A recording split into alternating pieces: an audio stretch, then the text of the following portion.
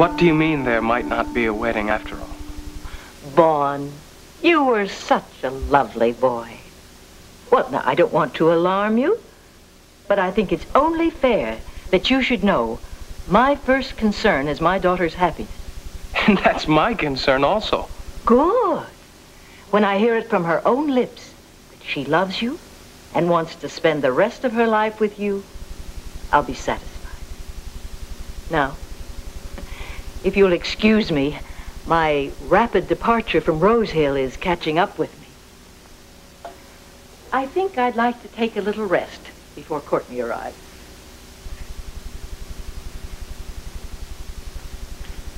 Ah, Mr. Sumner, you had a chance to visit with Mrs. Carpenter. She's upstairs resting. Oh, I know her being here was a surprise for you. But doesn't she look well?